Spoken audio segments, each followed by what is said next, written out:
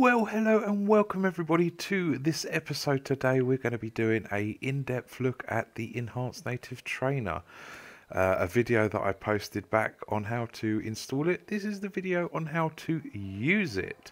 So without further ado, let's go ahead and get started. We're going to bring up the trainer and we're going to look at the menu. So now we've got the menu up, we can control it with our controller up and down on the D-pad, and we'll go ahead and start at the bottom and work up.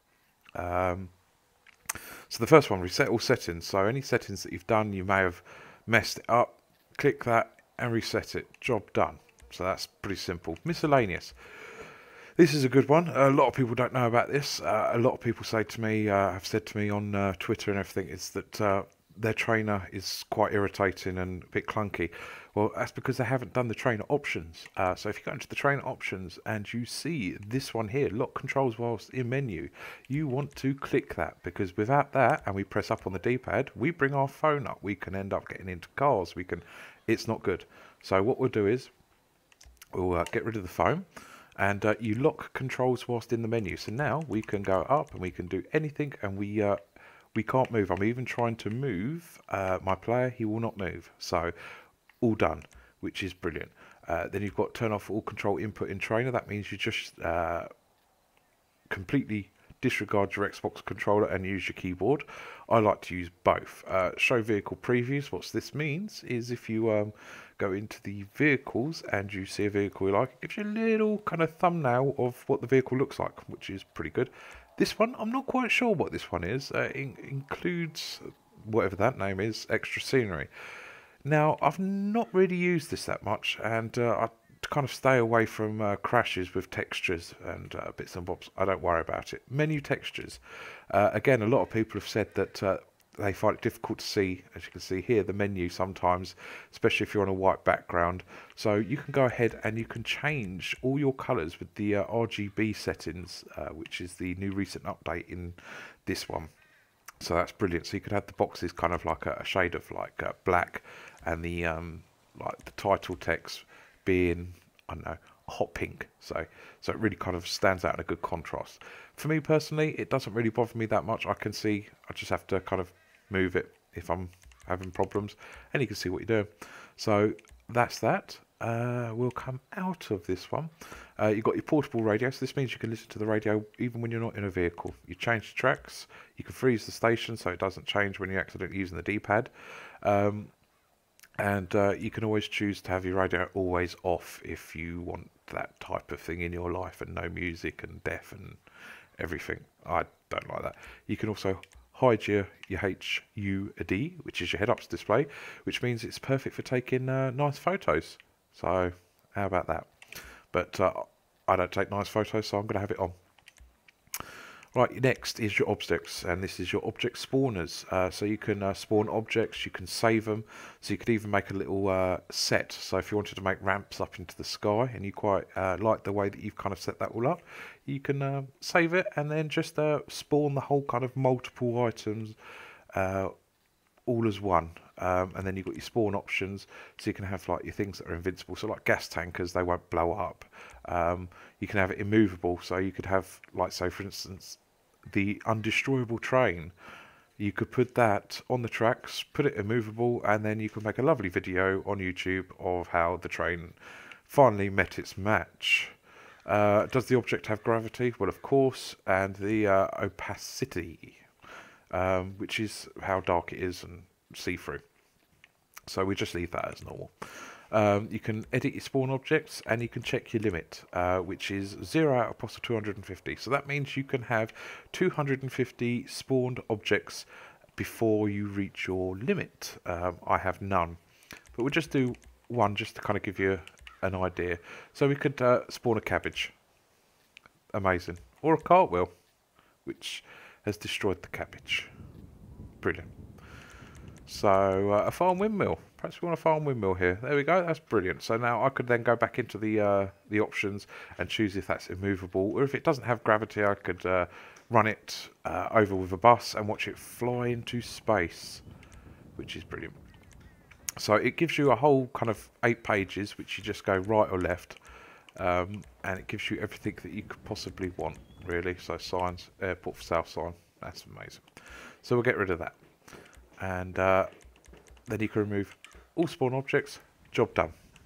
Back to 0. So that's the objects. Then you've got your time, which is a big important one for me when I do my LSPDFR videos. I sometimes like to change the time just to give it a bit of a mood. So you can do, set time to preset, midnight, pre-dawn, dawn, morning, midday, afternoon, sunset, and which is beautiful, by the way, and dusk. We're going to leave it at midday. And here you can tweak it. So if you want it 5 extra minutes, say for instance you are making a video and you want to make a thumbnail, and the way you're kind of standing is like presenting a beautiful kind of shadow on an object, then you change it backwards and forwards, and you can go the next day, which to me makes no difference. But there we go. So now you can sync with system. So this kind of syncs with the real world. So if you're in Japan and you're playing at midnight, and then you sync with system, it will be playing at midnight. If you're in Japan, still playing in the morning, you sync with the system and it plays in the morning. For us here, it's nearly 3:30. So that's all that done. The next one is the game speed. So this changes the speed of the game, which basically means if you wanted to, say for instance, make things go in ultra slow motion, then you just slow it down to 0.1 and everything goes as slow as I'm talking.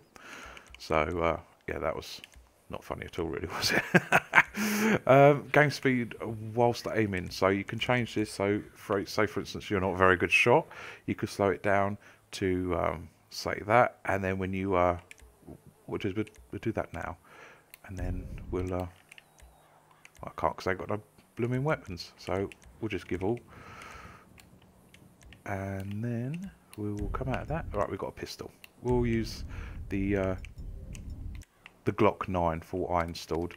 This is an added mod weapon, but you can see it's normal time, and we do that and everything goes slowly, but I'm still able to aim as fast as I want to aim, which gives a kind of a brilliant kind of aid if you want to kill the old eagles. Yeah, so it doesn't when you're shooting normally, but as soon as you aim, it then warps it into ultra slow motion. And I'm even that bad a shot, I can't even do it when I've got the time adjusted. So you can go to normal, and then you go over to the page. Now this is normal time, so every 30 seconds is, well, every second passes 30 seconds of the game. Okay, so again you can adjust that to however you want. I kind of do it 15 seconds per second, and we'll come out of that. There we go, that's better. Right, so that's the time sorted with. Okay, I think we've all got that kind of under wraps. We can go into the world now. So we've got area effects, pedestrians, and everyone permanently calm, so they'll never get angry with you. Everyone invincible. It doesn't matter how much you shoot them, they're not going to die. Everyone dies. It's like clicking your fingers, and everyone just goes. One I like to have fun with, which if you really can't be bothered to kind of install the zombie mod, is pretty much what you want is Ped's angry, advanced configuration. They all target me, include drivers and pilots. And here we go, it gets messy. We get people starting to come after me like zombies, but they're more dangerous because they ain't walking with a limp. So we'll change that very quickly. There you go.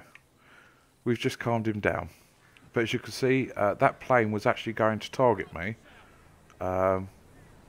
which is a bit of a worry because that's a whacking great big Boeing 747. He needs to pull up. He really does. Yes, so once you've done that, you can have a little play around, and we'll get everyone. Try and calm him down. Doesn't seem to work. But yeah, you can have everyone kind of target you and bits and bobs. Then, oh, you can also change like what they're armed with, like, you know, small arms, melees. Well, I mean, that guy's going to shoot me, I think, if I'm not careful. we will then go to the weather.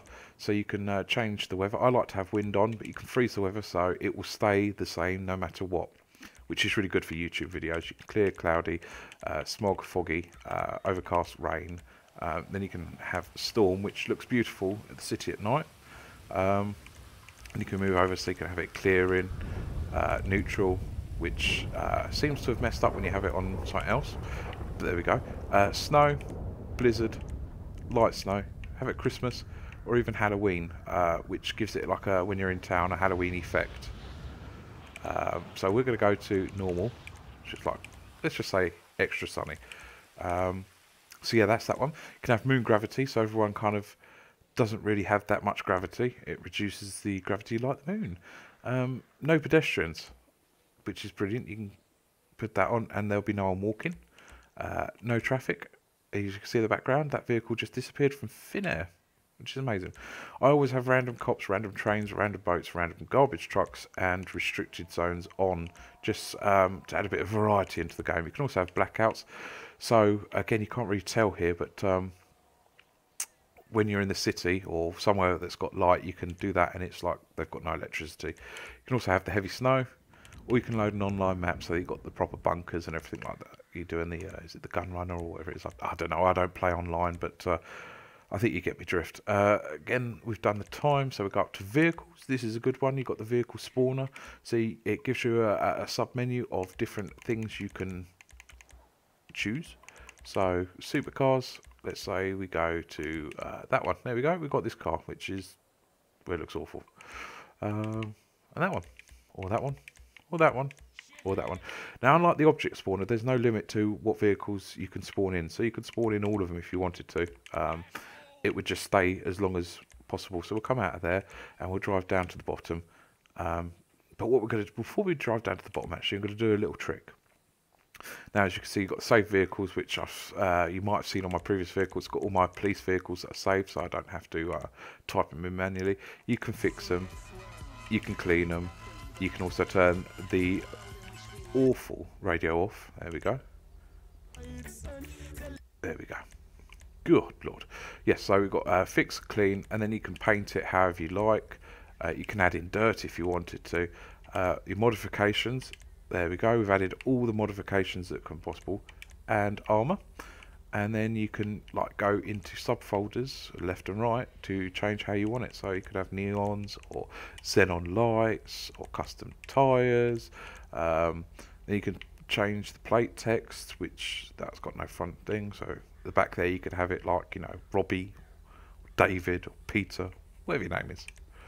I always have it Peter, even though my name's not Peter. So yeah, vehicle invincibility. This means no matter what you do, it's not going to blow up, dent, scratch, or anything, which is brilliant.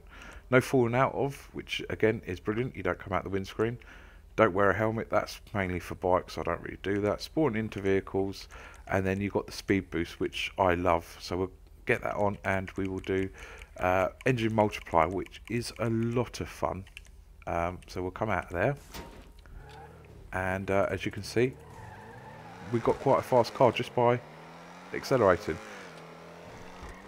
and that's just from accelerating just for a couple of seconds, and we've gone absolutely Mars.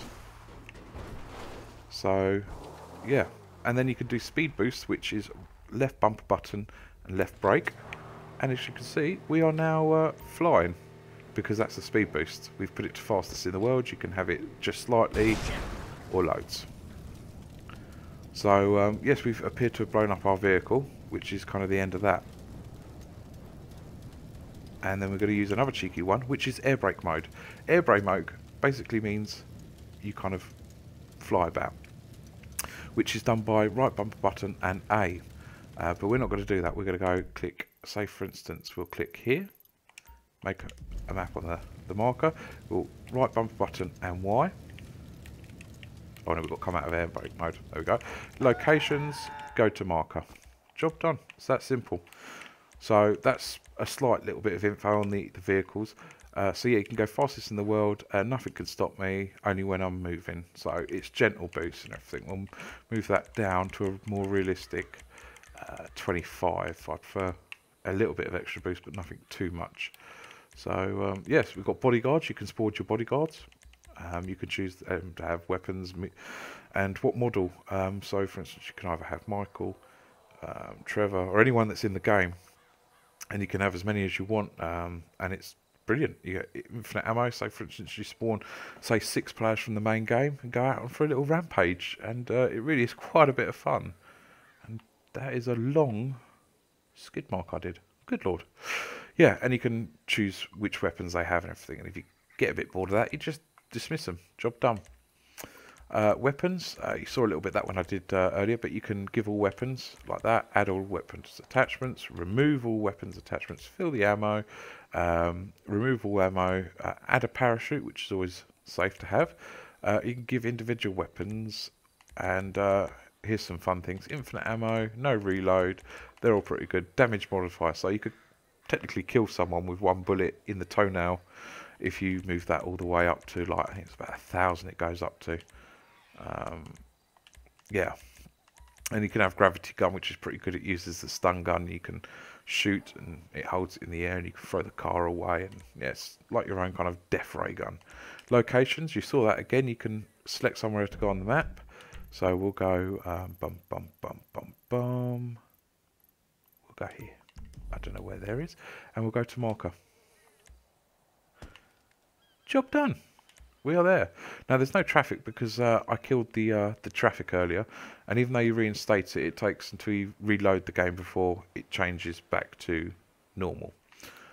So I'd say that's the only downside to having no traffic, is that you have to exit the game and then start the game back up again for it to work.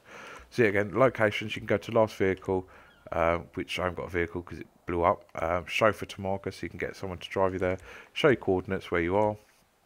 Your safe houses, so it's got all the different types of safe houses and everything you can go inside. Landmarks, airport entrance, it's pretty good. It just takes a couple of seconds, there we go, to load. And that's got 11 pages, so the possibilities almost endless, it really is. And you can go to the extra sceneries, which has got like the aircraft carrier and Fort Zancudo UFO, which I won't do because some of you may not have done that before, and it's actually quite nice to kind of do. You can even go to a different world as well, actually, which is North Yankton. There we go. It's where it all started for us back in 2013. I don't know about any of you, but I personally took 2 weeks off work on a holiday to play this game when it was on the Xbox 360, was it? Yeah, Xbox 360, and then I went to PlayStation 4, and this last year and a half I've been doing it on PC and never looked back since from a gaming PC. So yeah, anyway, I digress. And then you can go to online maps, special actors and freak locations, and then your player. You can change everything you want about your player. You can remove cache, add wanted levels, freeze wanted levels, invincibility, police ignore you, which if you're playing LSPDFR you do not have on, otherwise you will not get any backup or any help at all with the police. They will just kind of be a perfect kind of circle where they don't come into and don't help you, so that's no good really, is it? Noiseless, I have no idea, apart from one little mission when you had to go and knock out the gardener. It's not worth it. Super jump, that's good fun. Fast run, they're all good. Night vision, thermal, so we've got no one about, but if someone was about, it would show up like I would. Animations, so you can kind of change how you want your animation to kind of be. So my animations are play, yeah, that's a weird animation. So yeah, we'll get rid of that. Yeah. So that's your animations. Your play data or data. You can change how much health you have. So like, for instance, it's got 200 points of health. You could change that to 4,000 points of health. So instead of being invincible, the health bar goes down a lot less. And health regeneration rate, you can have it, 200 times more. So as soon as someone shoots you in the head, it back up again. You won't die. So you can kind of see why this game is not allowed in Grand Theft Auto Online, which is a shame. If I was allowed in and no one else was, but I suppose that's the reason why, because it's basically like God mode, this enhanced native trainer. So yes, once again, thank you very much for watching. I hope you've had a good time and it's been helpful at least. I'm going to walk off into the distance at least. Make sure to like, comment and subscribe, and I'll catch you guys again sometime soon. Thank you very much everybody, and goodbye.